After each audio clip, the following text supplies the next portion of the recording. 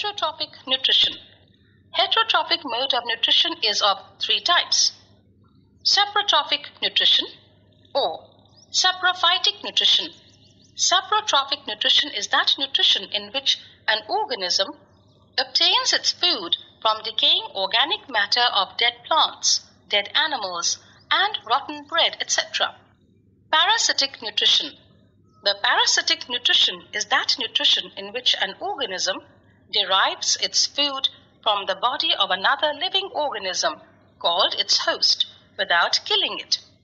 The organism which obtains the food is called a parasite, and the organism from whose body food is obtained is called the host. A parasite usually harms the host. The host may be a plant or an animal. A few plants like cuscuta and some animals like plasmodium and roundworms have parasitic mode of nutrition. Holozoic nutrition.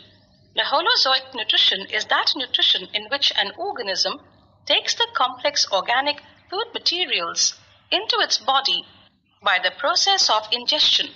The ingested food is digested and then absorbed into the body cells of the organism. The undigested and unabsorbed part of the food is thrown out of the body of the organism by the process of egestion. Human beings and most of the animals have a holozoic mode of nutrition.